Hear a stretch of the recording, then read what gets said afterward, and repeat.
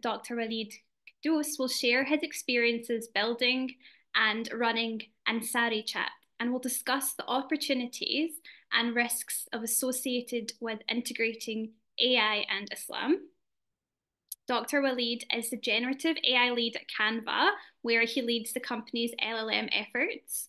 And before joining Canva, Dr. Waleed worked at startups and Uber, where he led overall system architecture, evangelized machine learning, and led the location and maps teams. He previously worked at Google, where he founded the Android location and sensing team and was responsible for the Blue Dot feature and ML algorithms underlying products like Google Fit. So I'm really excited and delighted to welcome you, Dr. Waleed. Assalamu alaikum. Thank you very much for the warm welcome. I hope you can hear me clearly. If there's any issues, please let me know. So let me present the slides today. I want to first thank the organizers of this conference. May Allah bless them for inviting me and for setting up this very interesting topic that I think many of us are dealing with in a practical way. So what I wanted to do in this presentation is dive into the present reality of Qur'an and ayah. It's one thing to kind of talk about this question in a theoretical way, but it's another thing to see what the technologies are possible of with it. I have a side project aside from my day job called Ansari.chat, and you can access it on the web. And really what I've tried to do with this is build an Islamic assistant based on the current cutting edge technologies. So let's, rather than just, so let's dive right in. Bismillahir Rahmanir Rahim, Rabbi shrah li sadri wa yassir li amri wahlul 'uqdatan min lisani yafqahu qawli. So what I'll talk about today is that this is not a theoretical prospect. We can build these AIs now. You can use them now. They're accessible to everybody. There's one slight issue, which is the cost of these systems. But aside from that, it's a very practical system. And so what I'd like to do is give you a practical example. I hope, inshallah, to have a few minutes for questions and answers at the end. But if we don't, please feel free to contact me afterwards. What I'd like to do is begin with a demonstration of what Ansari can do. And then from there, dive into the questions about the opportunities and challenges, because once we understand them, that's how we learn. So moving on to like one kind of leading thought on this topic is that I really wanted the remainder of this conference and this discussion to be grounded in reality. And I didn't want to either fall into the trap of underestimating the technology and saying it will never be useful, nor overestimating the technology like, you know, does this challenge the creative ability of Allah? But to consider the benefits and the risk of this technology holistically. There's a principle of fiqh that you may know, which is a hukmu ala al-shay' far'un min tasawwur. In other words, a ruling on a matter, to give a ruling, Islamic ruling on a matter, you must have a proper understanding of it. And so that's what I'm trying to do in this first part of the conversation. So I'm going to switch now to Ansari, and let's have a look at it. So I have some pre-prepared conversations here, but to give you an example of what Ansari is, it's a very simple interface. I want to quickly check that you folks can see it. Someone give me a thumbs up or indication. Yes, we can see it. Excellent. So it's just a system where you can come to. It's at beta.ansari.chat, and you can ask any question. It's not just, but you can ask what are the 5 pillars, and it will tell you what they are and so on. So this is a conversational interface. The idea here is you can have a conversation with the system based on knowledge of Islam. And so, let's start with a simple one when it comes to the Qur'an. We may have a question like, how many times is the Qur'an, is coral mentioned in the Qur'an? And sure enough, it gives us the 2 verses that it mentions, right? But we might ask, in the first verse and the second verse, how is the usage different? And sure enough, we find that, in the first verse, it's smart enough to understand that it's talking about coral in a literal way, as in the coral you find in the ocean. But in the second verse, it's understood to be a metaphor describing the beauty of the maidens of Jannah, inshallah. So it kind of gives you an idea of the power of this system. Let's look at another example of how we can use it. So Arabic, this tool has an amazing capability when it comes to Arabic and the science known as sarf or morphology of Arabics. So you can ask it a complex question like to take the word atastabdiluna, which is a very linguistically complicated language, and it will break you down. It will tell you the root word, which is badal, and then it tells you the form of it, istafal or istabdal. And then it literally goes through and says the a is a question, the ta is a prefix, and so on, helping you conjugate it. And sure enough, you ask it, well, is that word found in the Quran? It tells you exactly the word where this was found. It's also incredible for like just looking at the different opinions on a particular topic. So for example, you can just type in إِيَّاكَ نَعْبُدُ وَإِيَّاكَ نَسْتَعِينُ and say, give me the tafsirs and all of the different opinions that exist on it. And it gives you an example of just all the different tafsirs. It looks up Ibn Kathir, Tabari, Qurtubi, Sa'di, gives you all of the different opinions, as well as contemporary scholars. So, and then you can do a deep dive, like in ask, what did Ibn Taymiyyah say about this verse? Or ask, what were the topics that were covered in his book on the topic? So this is starting to give you an idea of the power of the AI or Islamic digital assistants for helping people to understand the Quran and open access to the Quran. I want to talk, another one of the important powers of this is in translation and multilinguality. So, help me translate إِيَّاكَ نَعْبُدُ وَإِيَّاكَ نَسْتَعِينُ into 5 different languages. And you can choose whichever language you think is appropriate, and you can tell me if the translation is very good. So for example, we can say the translation into English. And I can ask it, why did you use you alone do we worship and you alone do we seek help? And then it goes on to explain, for example, well, iyaka, it implies exclusivity. And also the positioning starting with a noun instead of starting with the verb also indicates exclusivity. So it then can really understand the nuances of verses. I also want to show how it can be used for education. So for example, you can ask a question like, explain the Surah of Yusuf in language that a 7-year-old can understand. And tell, or generate a lection of like a list of all of the different topics that can be covered, importance of being patient and so on. And then you can even ask it to write it in the form of a poem to make it easy to read. And it's actually quite readable as a poem. And you can also do things like generate trivia questions that you could use to give an exam. But this also exposes some of the issues. For example, it talks about the Quran and the coat of Yusuf, which we know is an Israeli issue. So that gives you an example that sometimes there are risks here too. And so but then if you ask it to clarify, it will then clarify the topic.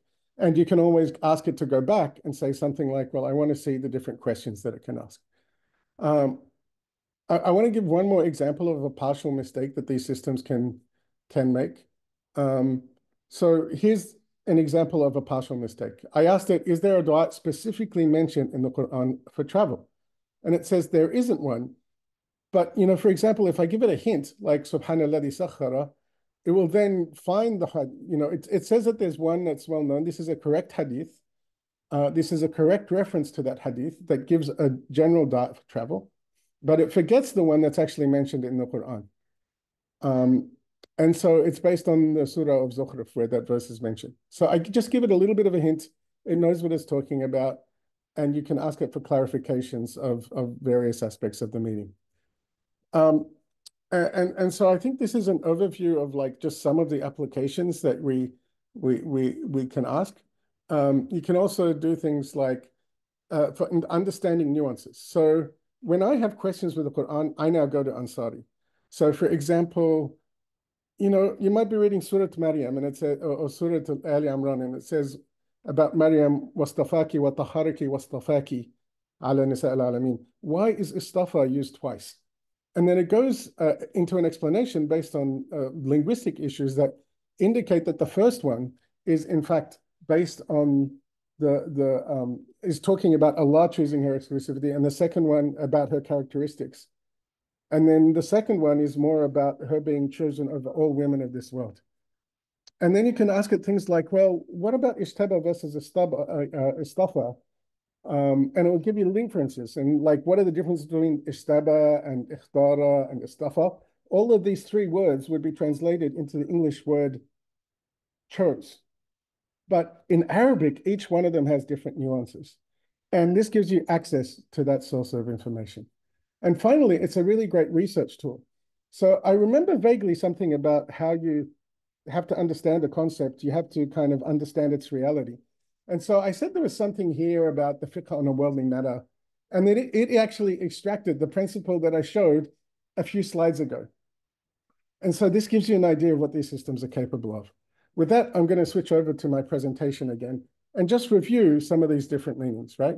So I gave an example of how it can be used to look up issues with understanding of the Qur'an.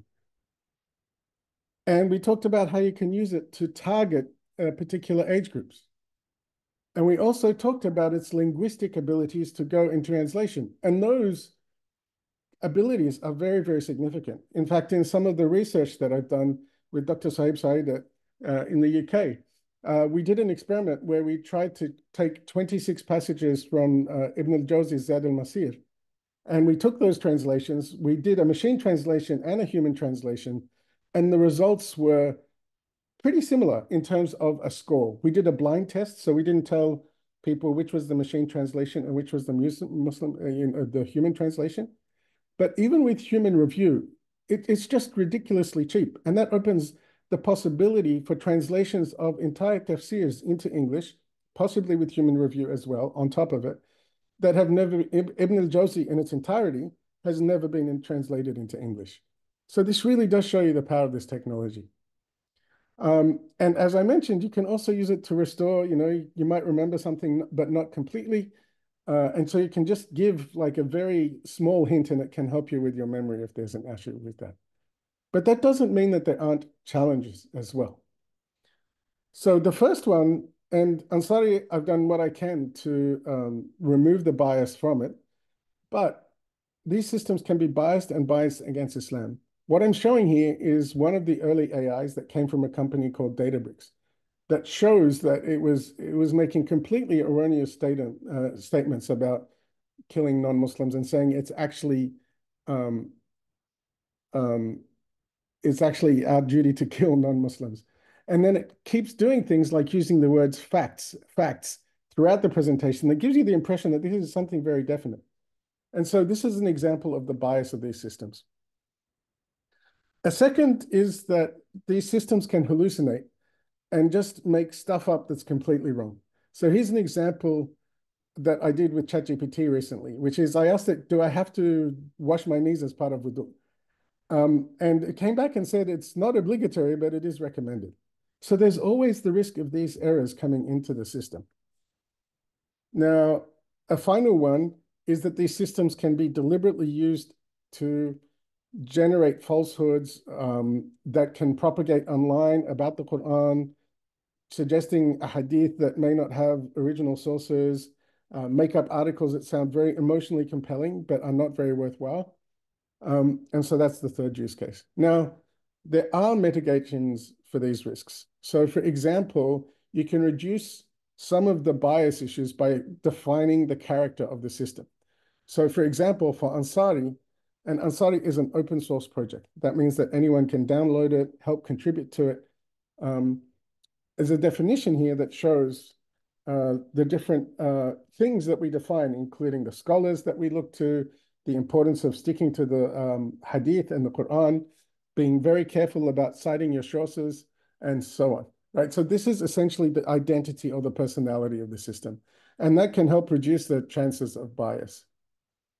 And then the other thing is that we can reduce the chances of hallucination by constraining the large language model to look at additional sources and constraining the answers. So for example, this is Ansari's architecture.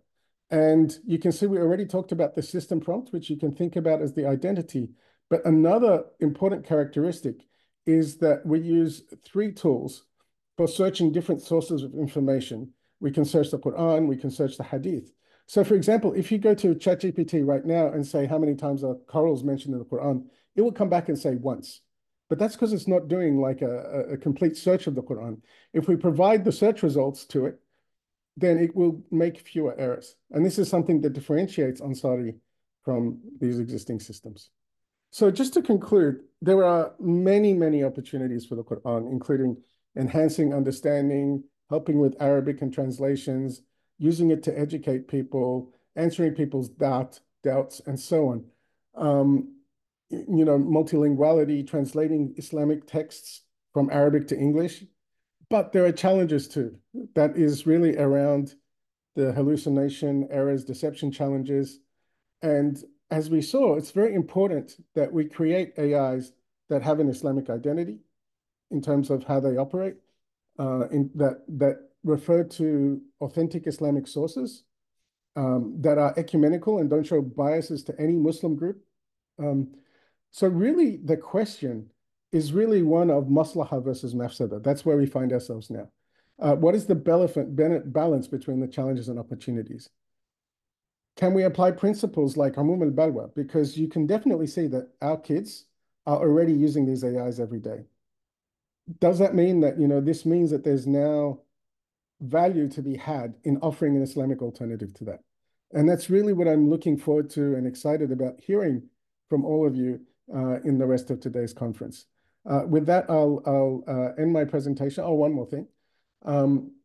So you can try out Ansari at beta.ansari.chat. You can email me for feedback.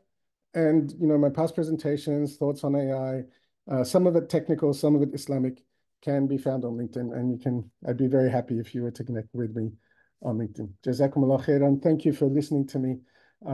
If the moderators would allow, I'd love to take questions, but I understand that we may have time constraints as well.